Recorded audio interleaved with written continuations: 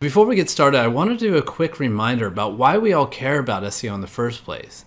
Well, first, because SEO can ultimately drive you free traffic, and Google is the best source of that.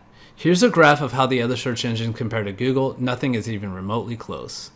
Now, don't get me wrong, SEO takes an investment. There's a large upfront cost going into content and backlinks. But once you're ranking, as long as you keep doing things clean and keep following the process, you're gonna stay ranking. And that means passive income. You're gonna make money when you sleep. Next, organic traffic converts better than paid traffic. Paid traffic advertisements interrupt you, especially on Facebook.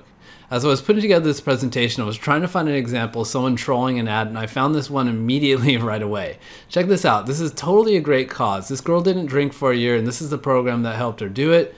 1 year, no beer. And then we have good old Simon with, I do wish these awful people would fuck off.